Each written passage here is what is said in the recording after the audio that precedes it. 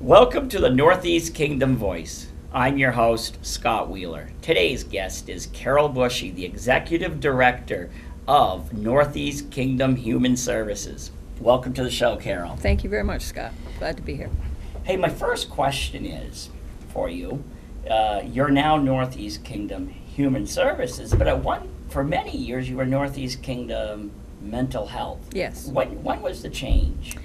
I think the change might have been back in 1999, but we changed our name because we do more than mental health service. We provide addiction services, and we provide an extensive amount of services to individuals with developmental disabilities. And so the title of our agency, or the name of the agency, was a little deceiving because we were not just a mental health agency. We were a community agency serving folks with mental health issues, substance abuse issues, and developmental issues. Right.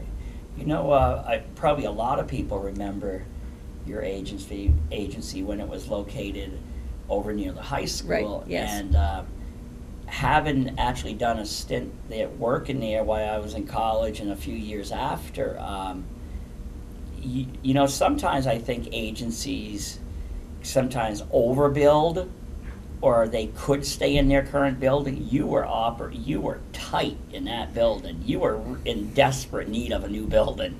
Yes, we were squeezed out of space, and a number of folks probably identified us with that building on Broadview Avenue. However, that housed our outpatient and our administrative offices in the Newport area. However, we had our developmental services and off-site up by Citizens Utilities. We had our CRT, which is our Community Rehabilitation and Treatment Program, up at the old Bogner building, and we had people housed in a variety of different places. And the same was our situation down in St. Johnsbury. Now, I know a bit about the history just because I know George Coulter, and is he the last founder still living here?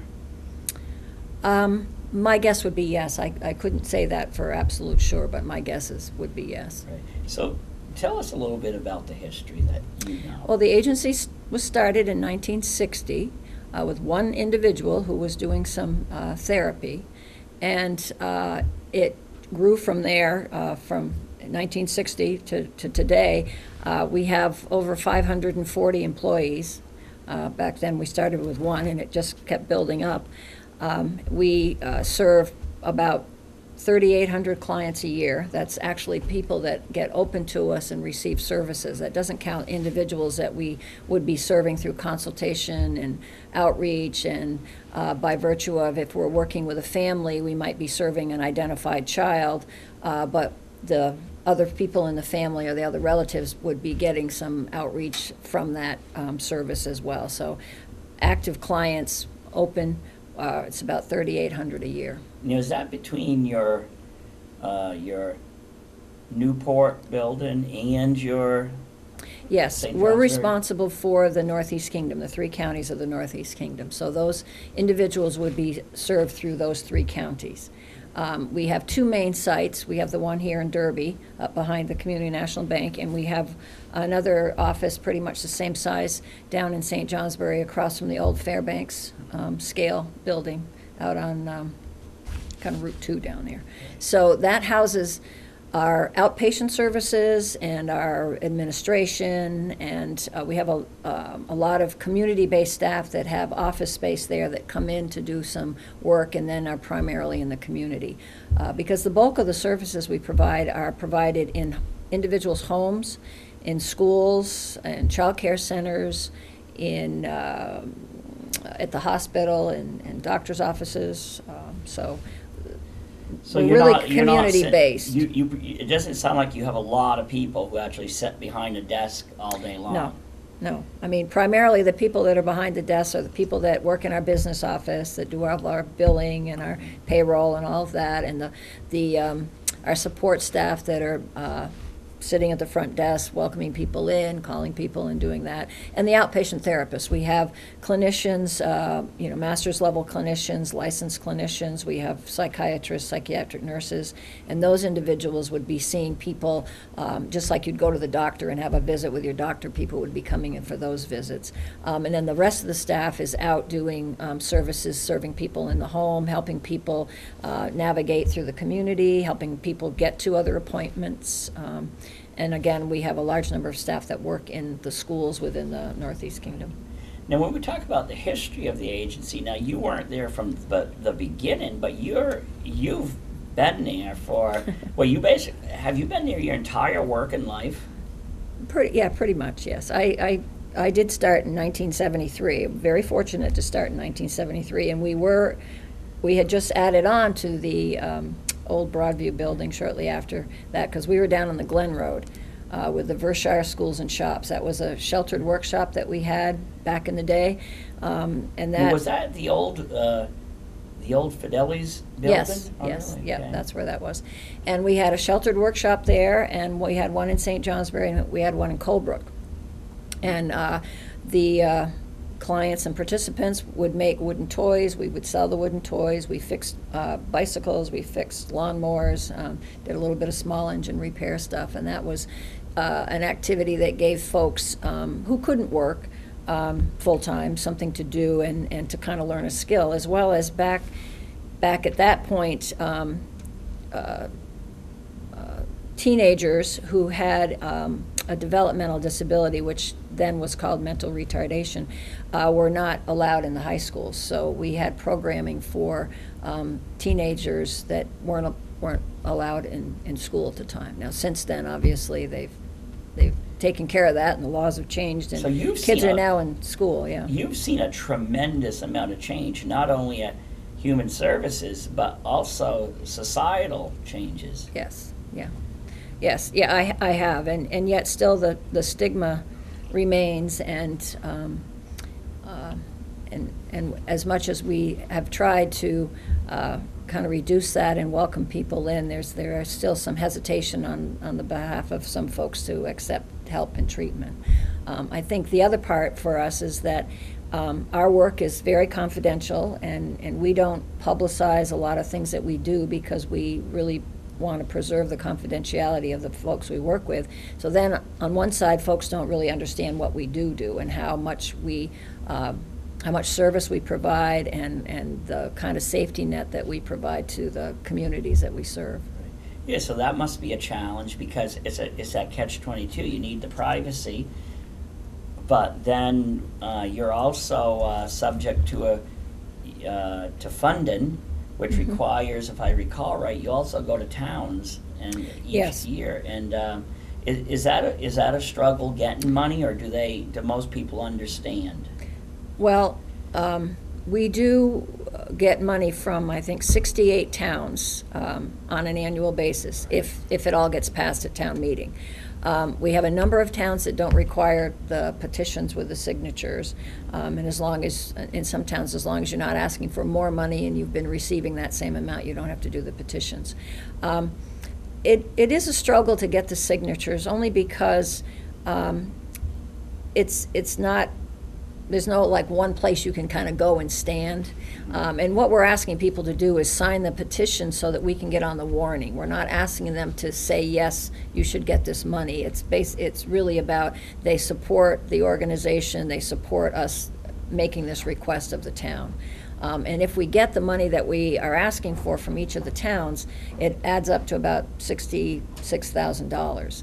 And that money we put toward our emergency response services, which is an area that doesn't get sufficient funding. We provide emergency crisis services 24 hours a day, 7 days a week, to all of the communities in the Northeast Kingdom. So if somebody's in a psychiatric crisis or a mental health crisis, we get the call. We have people that are on call with pagers. They respond to that. They do screenings, try to get the person the help that they need. We work closely with law enforcement. We go with them on some of the calls that they make. If they're heading out to a call that they're considering might have some kind of a issue that maybe having one of our workers accompany them might prevent somebody from either getting arrested or going in the hospital, then our staff goes along and helps with that response. So it's a really valuable service, and so that's when we get money from the towns, that's where we put it. And I also know there has been a struggle, most communities around the state, ever since the issue with the Waterbury State Hospital, where it's been proven difficult to where to put some of these people. Have you also faced that? Yes, I mean, we work very closely with North Country Hospital and NVRH, Northern Vermont Regional Hospital in St. Johnsbury. We do have a 2-bed diversion program in St. Johnsbury, so if somebody is screened and they don't really need to go to a psychiatric hospital, but they need stabilization, we have 2 beds that can be utilized for short periods of time. I think the major crunch that we're facing with folks in the emergency room that need a psychiatric bed is that the psychiatric hospital that was built in Berlin obviously is smaller than the one that got flooded out. And there's a number of people that are there that don't have the next place for them to go to. So there being some folks who could maybe leave there. They can't leave and go home, but they need another level of secure housing. There's no place for them to go, so that clogs that place up, so then you can't get the people that are showing up in your emergency rooms that need a psychiatric bed into those beds. And it's a statewide challenge. And I know the Agency of Human Services has a few options that they're looking at.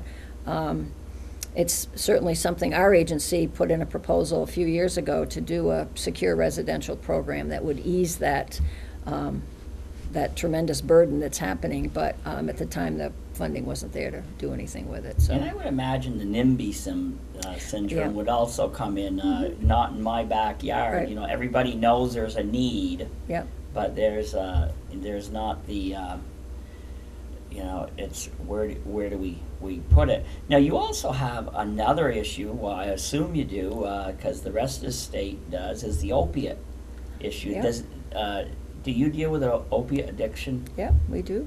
Yes, we have a significant addictions department within our agency. We do individual outpatient services. We have an intensive outpatient program, which is 9 hours a week. It's 3 times a week for 3 hours, which is intensive treatment for folks that are in recovery and addressing their treatment issues. We have one provider who prescribes Suboxone for folks that are wanting to wean themselves off opiates.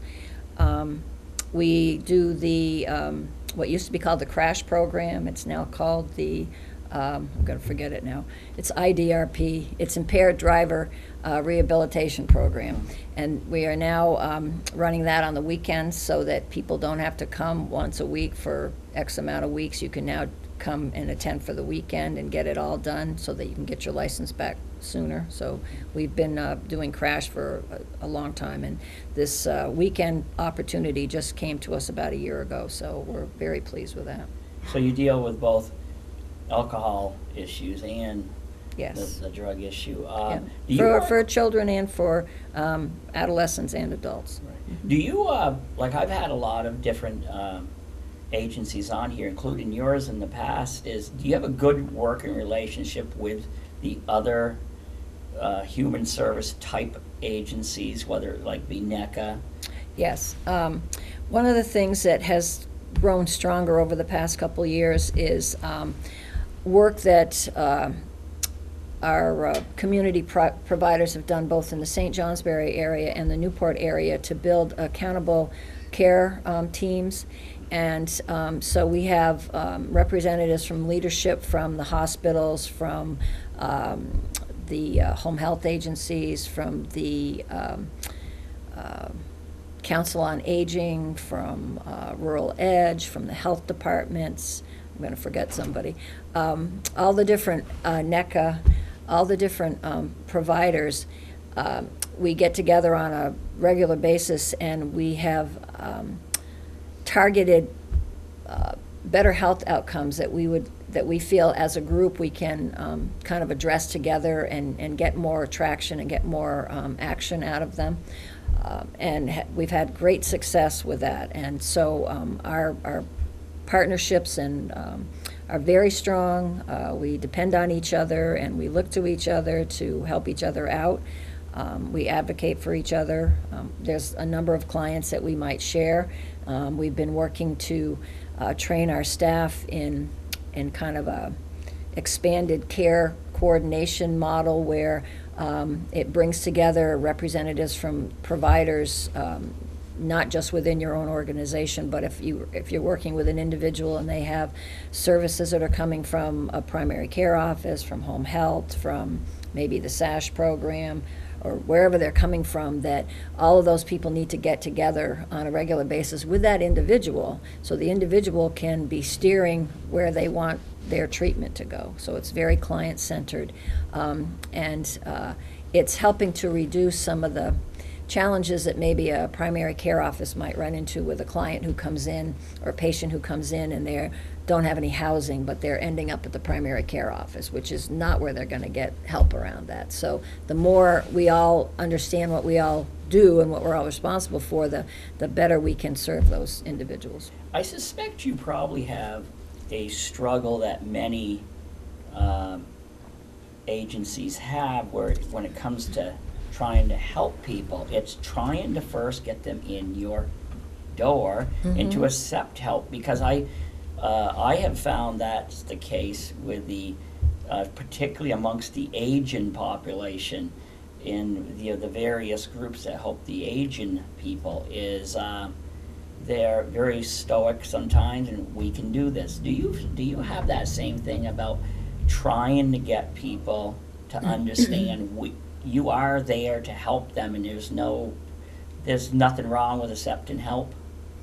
Yeah, I mean, it's the stigma that we are still challenged with. I think, the more we can help people understand what we have to offer, the more we can improve our response, the more we can shorten wait times, all those things that we can do to better inform people and better respond to their needs will hopefully help people see that the services that we have to offer are beneficial. We get very good results from surveys that we do on an annual basis from the people that we serve about the benefits of the services that they receive. And sometimes what we're most challenged with is somebody's ready to get treatment and they call, and we might just not be able to get them in that day, or we might not be able to get them in that week. And so by the time we can get them in, they might have decided that they don't need it anymore, which may not be the case. But our funding, I did want to just kind of clarify where our funding comes from. We are a designated agency, designated by the state of Vermont to provide services to 3 mandated populations: individuals with developmental disabilities, adults that have a chronic and persistent mental illness, and children that have a severe emotional disturbance. Those are 3 mandated populations. And then within the contract that we have with the state, we are allocated funding to serve other populations beyond that. So we have to operate within that budget, within the allocation that we're given, and we only get the money if we provide the service and we bill for it and the person has insurance and we get paid. So we look for all kinds of other partnerships in areas where we can develop other resources for funding, because the funding that we get within that contract doesn't really cover all the services that we provide. And that contract is with the Department of Mental Health and the Department of Aging and Independent Living, and with the alcohol and drug abuse programs. I know one thing, like at the hospital, they struggle to find professionals who want to live here. Like, that's how come there's always a doctor shortage and such, because you and I might love living here, because I think you were born and raised here, right? Yep, I moved away for a little while when I was a young child, but yep. But I was born here, yep. For other people to move here, it takes the right kind of person. No amount of money is going to make you happy if this isn't. Do you struggle also with finding for the professional level jobs? Yes. We struggle most in recruiting master's level licensed clinicians, as well as medication providers. We have a full-time psychiatrist and a part-time well, actually I have 2 full-time psychiatrists and a part-time psychiatrist, and then we have 5 APRNs, and we still don't have enough capacity, but we also don't have the resources to recruit and hire any more individuals, because we just can't cover it. But the licensed clinicians are very hard to find.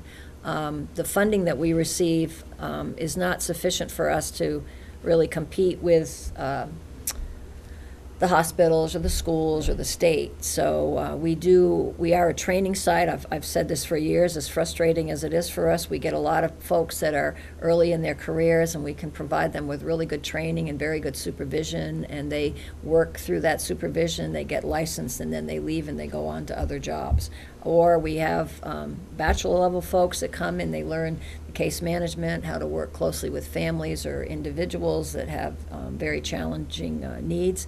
And then once they really hone those skills, then they're recruited by our other community partners. But at the same time, when they leave us, they know our system, they know how to access services, they know how to help people connect with us. So, you know, it's a community service that we fill, but we are very, very challenged in recruiting staff. You're also you're also recruiting somebody to fill your seat. Yes, right now. yep. I'm filling in as the executive director, and we have a search committee that's actively working to recruit some candidates. They've got the job posted. They've been accepting applications. I believe that in the month of February, they're intending to maybe schedule, maybe late in February, some interview times to start the interview process. And we're hopeful that we will have a new executive director in place by June 1st. What's the ideal candidate look like? The ideal candidate would have some good, strong knowledge of the populations that we serve, because we serve pregnant women, little kids, any child of any age, all the way up through elders, with a variety of different disabilities or challenges or struggles. So the individual really should have a good knowledge of the population that we serve. It would be ideal if they knew the community, because it's of utmost importance that the individual forge strong relationships with our partners and be able to just kind of slip into this community work that we've been doing, because with changes in payment reform and how everything's going to go, we don't know how everything's going to go into the future. You can't just pull back in your own camp and think you're going to be able to make it work. You've got to be working with your partners, and we've got to better integrate care and continue to look for efficiencies. I think having some knowledge of where our funding comes from, because we are probably 85% Medicaid funded. We have some Medicare, we have a small amount of private insurance. We don't turn anybody away because they can't pay, so that's another little kind of juggling thing you have to do. If people don't have insurance and they still need the service, we still need to provide the service to them. A commitment to looking at supporting our staff. We have a tremendous staff of dedicated and skilled people that have longevity, as well as folks that are just coming to us, newly in their careers. But folks work really, really hard to support the clients that we serve.